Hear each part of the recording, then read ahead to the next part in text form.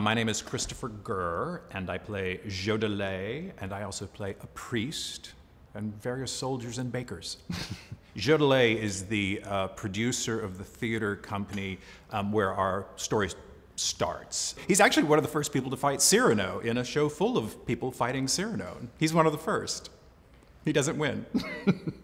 It's about the gap between what you have and what you want.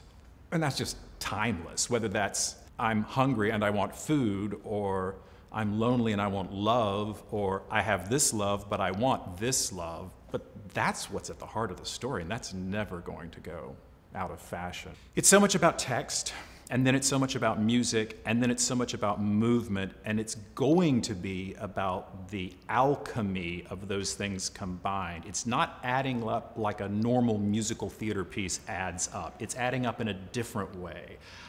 So the reason I'm having fun is because it's asking different things of me in different turns. It's like being able to, use different channels of myself. I keep telling people I cannot tell you what it's going to be, except it's going to be amazing.